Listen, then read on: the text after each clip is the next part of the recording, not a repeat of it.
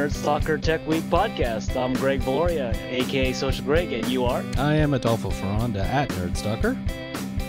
Cool. Hey, Happy New Year, man. Happy New Year, man. Welcome back. It's the 10th today, and depending on where you're listening or watching, it could be any other day. So the magic of the internet. Magic.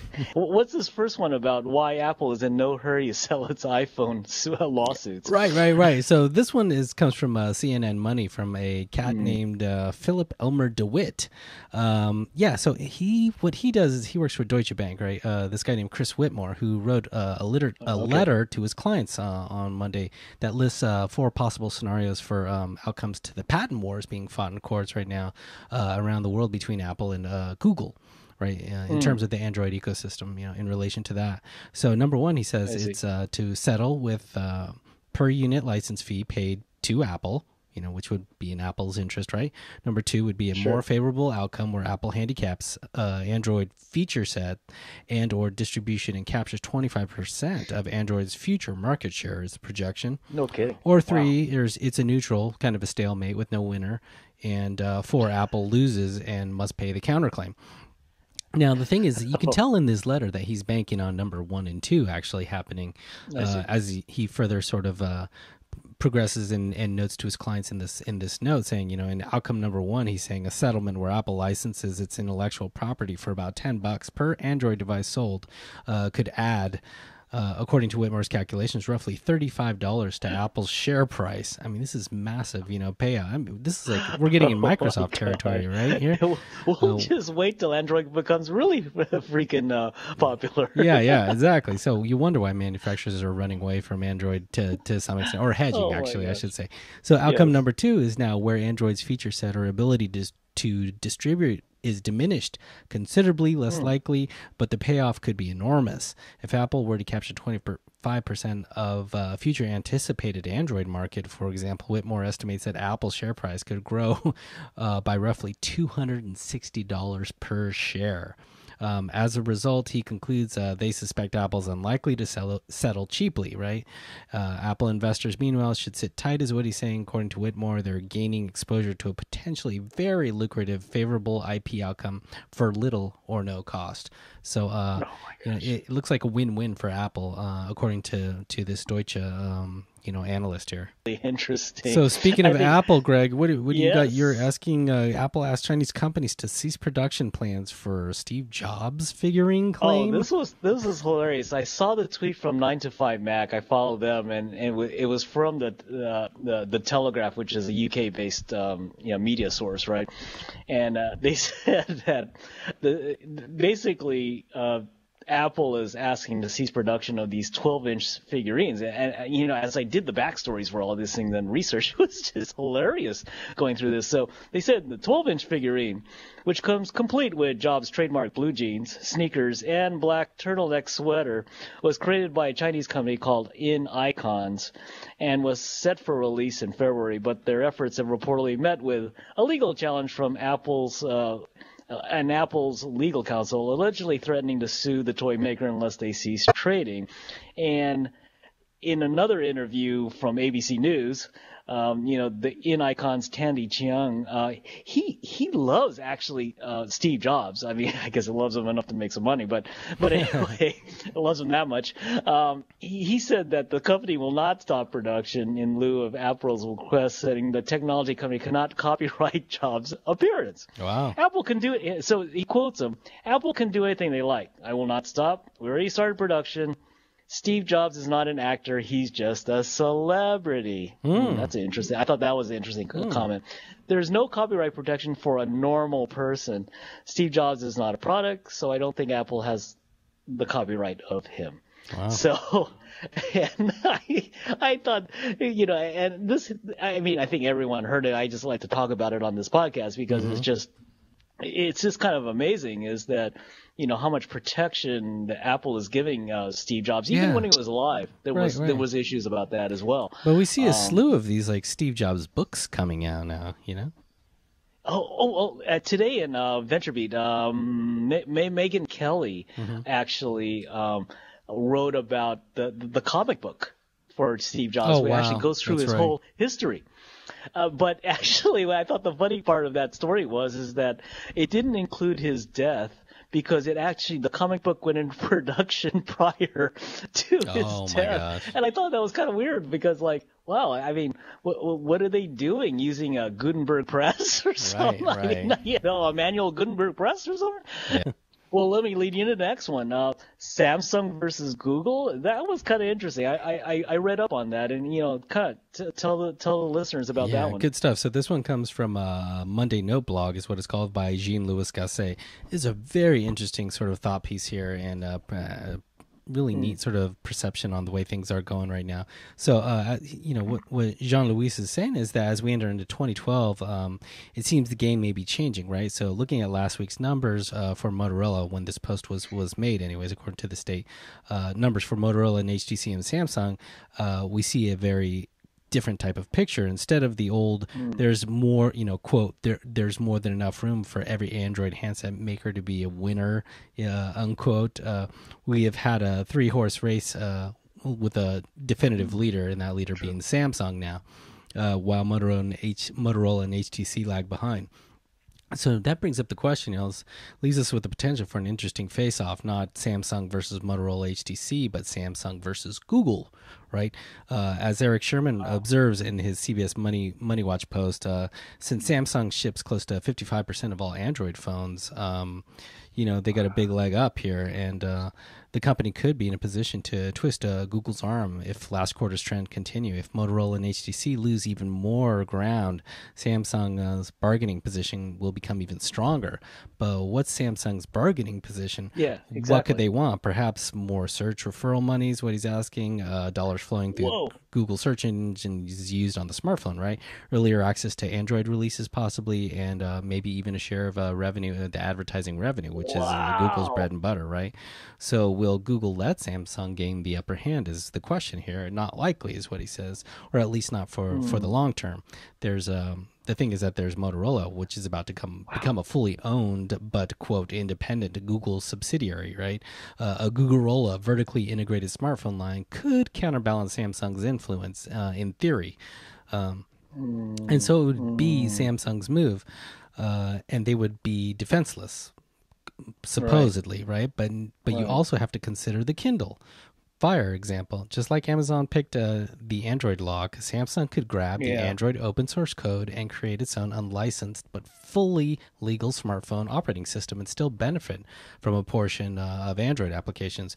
Or it could build its own app store the way Amazon did. Samsung, he says, is already showing related inclinations with its Music Hub and its iMessage competitor. So, Greg, what's this next story you got here? Fake Siri arrives on the Android market. Oh, yeah, right at the end of the year, it was kind of hilarious. I was watching my tweets, then Uber Gizmo kind of caught my eye. So basically, Uber Gizmo, really good, some articles out of there by George Wong. He reported that, one of the problems with the Android market is the lack of app moderation, as we talked about before in other podcasts. Tons of fake apps are loaded on a daily basis, right? Yeah. And usually pulled only when the apps are found to be malicious or infringing on copyrights, but it usually takes a while for, Google to catch all that. But one of the latest apps to join this fake app parade comes from a developer called Official App, which is no doubt designed to fool inexperienced Android users, right? So the developer recently put an app up during that time that had the real Siri logo on the Android market, and fooling people was a real thing. And the hilarious part about it wasn't even a Siri clone. I mean, basically it launches Google Voice. Oh, wow. Oh, gosh. It was just hilarious. So that happened on the 30th, or actually I think it launched on the 28th, and then by the 30th, Google, I probably heard all these stories and removed it. And so I saw the next tweet by the Next Web, which has really good content as well. Yeah. They said, that was actually pulled on the 30th, and they were a lot more rapid to act. But, the issue really is that these apps come onto the store, they're not moderated like the iTunes store, and they disappear, and basically they're always playing catch up, right? Yeah, I think that's the issue with it. Anyway, what I saw this tweet this week. Ubuntu TV and Opera making its debut at CES. Yeah. So speaking of CES, basically a lot shorter than I thought it would be. Yeah. The release. Yeah. So this little blurb comes from Engadget and Terrence O'Brien of Terrence O'Brien of Engadget. He mentions that Canonical's Mark Shuttleworth promised back a while ago that Ubuntu would come to televisions eventually, but we never expected it to arrive so quickly, is what he said. A concept preview is here at CES for convention goers to get their eyes on, and they'll be swinging through the company's booth to get some hands-on. You can see a video of it, which we'll post on Nerdstalker. Also, take a look at it. It's very interesting. For now, it's largely a tech demo and concept, but there are already some neat features on display, like a 3D dash, searchable guide, and streaming video applications. The goal, the company says, is to, quote, uncomplicate television by removing as much as the paraphernalia that accompanies it, primarily the boxes and cables, right? So a lot of these other types of solutions require some sort of like dongle or an actual box itself. We think of Boxy or the Roku box or something like that. Yeah. These guys are strictly going to be embedded in the television. They're going to be open source. They're going to be free to use, right? For the for the OEMs, I'm assuming here, since it's open source, right, or whatever. And not only that, I think Opera is doing something similar, but in a browser, all HTML5. So these are all platforms right now, and I think we're going to see a ton of these things popping up. It has that same sort of experience as something, like I said, like a Boxy application. If you've ever installed Boxy Local or XBMC or something like that, you see your typical sort of like lean back sort of experience and that kind of thing. So it's an interesting proposition. We'll post a video. Really cool stuff. So now this has to get embedded into a TV that has the capability of embedding this type of application, or yeah, since this is Ubuntu, right? It's they will have to I believe install something. It's Ubuntu is a Linux operating system, and this is a Linux. I would imagine it's a Linux flavor of this type of solution, probably running on the operating system. So this operating system, I would assume, need to be installed or somehow embedded in a tiny, some embedded operating system type of way into a television. Yeah. But we'll see. So hey, man, nice. What is about? Speaking of televisions, what is this rumor that we're hearing here? Well, I think everyone's been talking about what's a threat to Netflix, right? They had some gaffes last year, and people started really kind of talking about them. Maybe it was good PR for Netflix, but usually it was bad PR. They did a lot of interesting things last year, but everyone's been touting as Amazon being the threat to Netflix because of content, right? Well, this story from Media Post blogs by Daisy Whitney, the title is "Rumored Apple TV Could Be a Real Threat to Netflix." So, she goes on to suggest that, making some compelling argument that, Apple has already done a fantastic job convincing consumers they must have products they never needed before. So to be sure, Apple TV didn't quite take off as hoped, but that's a set-top box. If this iTV comes to fruition, which, all the rumors say it's a 32, 37-inch with embedded, Apple operating system, as we just talked about before with Ubuntu, right? It could be the next iteration of what Apple has done well, make new screens for new experiences. So, what they're saying is that, possibly the key would be turning whatever TV Apple makes into a development platform for content providers, which makes a heck of a lot of sense. Wow. Let other people develop apps for iTV and just provide the platform for it, just like they did with iPhone and the iPad. So, we're on the Apple kick in this entry Nerdstalker podcast for 2012. Right. And it looks like Target's getting into the Apple Act, my friend, right? Yeah. So as we know now, Apple currently has a sort of partnership with Best Buy, right? And that has to do with like their early partnerships with Sears, Circuit City, Computer City, and Office Max, which are all sort of dead, right? Deadpool kind of, or terminated relationships. They went with Best Buy. Best Buy doesn't have the biggest spread of stores. I believe it's somewhere in the range of 600 stores, right? And they have these mini sort of Apple experiences where Best Buy actually sells Apple computers and things like that, which is pretty unheard of. They're very control, orientated in that regard. they have a pre-existing relationship with Target, and where they've let Target sell the iPod actually for some time now, and then they eventually let them. I believe they're selling iPads too. But what they've never done is allowed them to sell computers, right? The only other sort of third-party vendor or whatever was that could do that in-store retailer was Best Buy, right? So now what they're doing is they're trying out something in with 25 larger Target stores in various locations, which can't support a local, standalone Apple store. So what they're saying here is, this is Daniel Aaron Dilger of Apple Insider, is he's saying the initial opening will be a small start, given that Target, the second largest discount retail chain in the U.S., operates 1,752 stores in the U.S.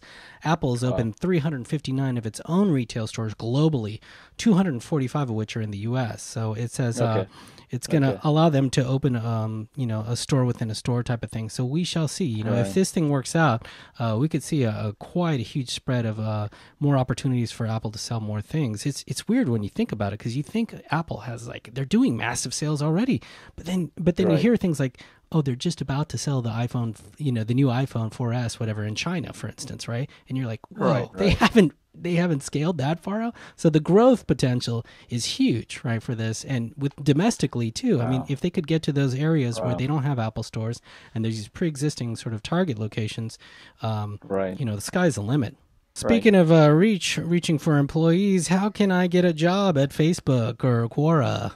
Greg? Oh, this is cool. So last week, I thought this was really cool. Basically, it's marketing PR meets recruiting. So last week, Tech Cocktail, Kira Newman, tweeted out, 2-day coding contest to win interviews at Facebook, Quora, and more, and of course I'm going to click that thing because I want to find out what the more is. So it turns out that a 48-hour coding competition called Code Sprint kicked off last week, open to everyone.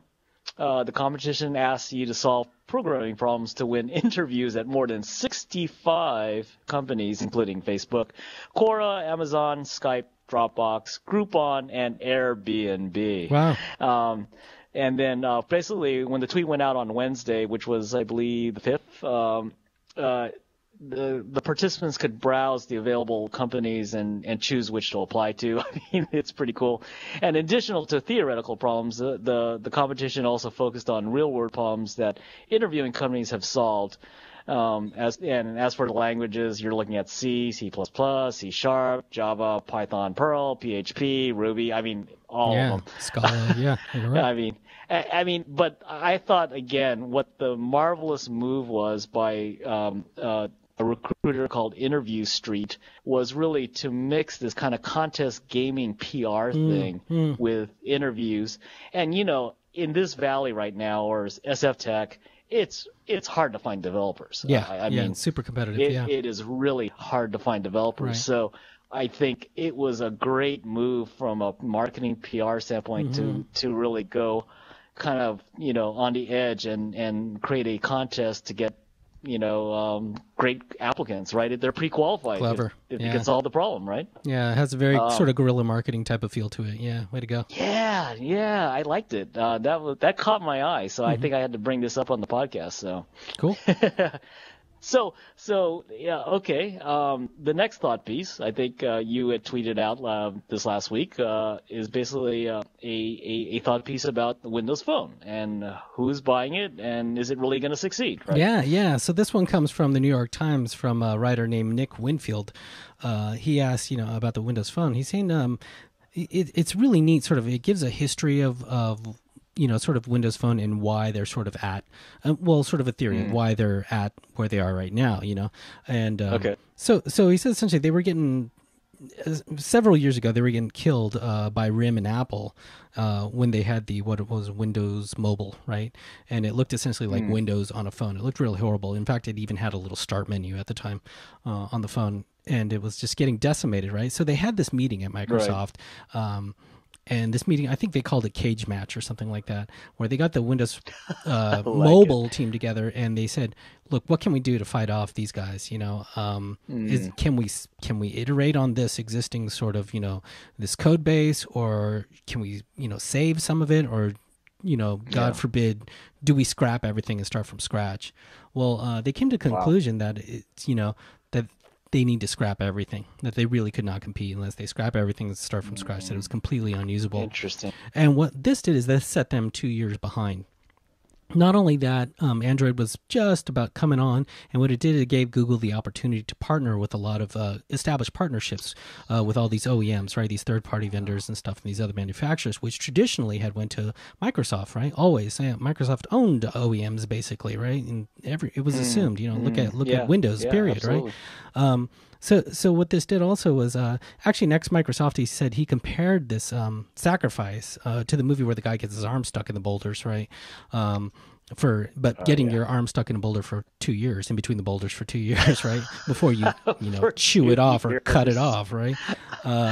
Oh my god! So, and also, this author says, the writer says, unlike Apple, Microsoft didn't make their own hardware, and they paid for it initially. But now Microsoft has put requirements to manufacturers, because before they didn't. So the initial rollout of Windows Phone and all the rave reviews of the beautiful design were all great and fine and dandy. But then their first phones to roll out didn't have any requirements to these third-party manufacturers, so they performed kind of weird. They were sort of cheap and crappy and plasticky, a lot of them. Wow. And so in the next rev, they said, look, you guys have to have X amount of processor, X amount of RAM, and put these requirements on the manufacturer. Some of them said, whatever, don't need to prioritize this, and say Android lets them do whatever they want, and they're coming on super strong, and their sales are kicking butt. So there was no real incentive. And, and Apple, they own the whole vertical, right? So they're sitting pretty, right? So this puts Microsoft in a really weird, awkward position, right? So they revved the phone, Windows Phone. It got better, with all this quicker updates, and then getting a better relationship, and then Nokia partnership, But they're 2 years behind of everything. So what they say here, the conclusion here is that they need a blockbuster this year, right? Or they're going to be they're essentially going to be dead in the mobile operating system space. So a very fascinating sort of behind the scenes story about what's happening with these guys. Yeah. I mean, when you went to the conference, I was kind of excited because I saw some of the things that you were tweeting out, and I went and saw some of the marketing PR pieces on their future vision of the operating system on mobile devices as well as desktop devices. Kind of an interconnectivity, you would say, and it was really cool, kind of like this 3D thing going on, and almost like holographic effects eventually. Where you could use that to collaborate and really, rock the Windows world with these icon like structures. And you had told me that you really liked the interface. Yeah, I really loved Windows Phone. It put the company, Microsoft, in such a desperate position that they had to do something different, and something innovative, which they really did. I know the initial designers, most of which are no longer with Microsoft, got inspiration from like European and subway signs that are very sort of stark typography, right? Very clear and concise. Right. And Bomber, there was a story of Bomber initially seeing it for the first time and noticing that I think it was the month, something like January or something, was kind of going off the screen, and he made them sort of like change that kind of thing. He had these little things, but he just sort of begrudgingly sort of took it, right? And then they saw success with that. And what's interesting is there's this guy Joe Bellafiore who's been with Microsoft for a very long time, and he's sort of the engineering sort of side, but he's sort of taken the lead on this whole thing. In fact, he was on the defunct Zune team as well, which had a very similar look to Windows Phone, right? Which is a beautiful interface. It just was way too late and all this also, right? So they suffer from this pattern. But what they did is they let him also put this sort of design upon Windows 8. So you're seeing these big risks, right, that Microsoft is taking, which is very interesting. My concern is that now they're focusing so much on hardware and performance kind of stuff that I wonder if they're going to keep innovating with design. We saw the death of the Mix conference, is what people are saying, because they haven't said anything about it. And then we see Build, which is a much more sort of like a development-centric sort of gigantic conference about you need to develop for Windows 8, all you engineers, and we're back to this again, right? So I don't know if they're learning from their past mistakes or not here. All right, it's tip time. Tip time. So this is Social Greg's tip. as my tip, I think you should look at the Roku streaming stick, which makes a regular TV, well, digital TV, into a smart TV. And this was by Real SEO, which really does a lot of content on video. You should check them out. So it's cool. It plugs into a non-smart TVs. We were talking about embedded operating systems earlier. Well, TVs don't have to do it, but it has to be a digital TV, into the TV's HDMI port. And then basically it has wireless, connectivity in it. So basically you could, it'll be used just like a Roku. So you don't have any wires. Awesome. How's that? Yeah. Isn't Very that cool. cool? Yeah. Yeah. So do the magic of science. Very slick, man. Yeah. So, Roku content, remember, has Netflix and Hulu. So a lot of content out there for you guys. Awesome. So. And $50, $50 versus $1,500 maybe for ITV is the target, right? So interesting. Good alternative. Yeah. Yeah. I don't think we need to throw away TVs like this behind me. No, not yet. Anytime soon. So my tip is actually an Android app. It's called Boycott SOPA.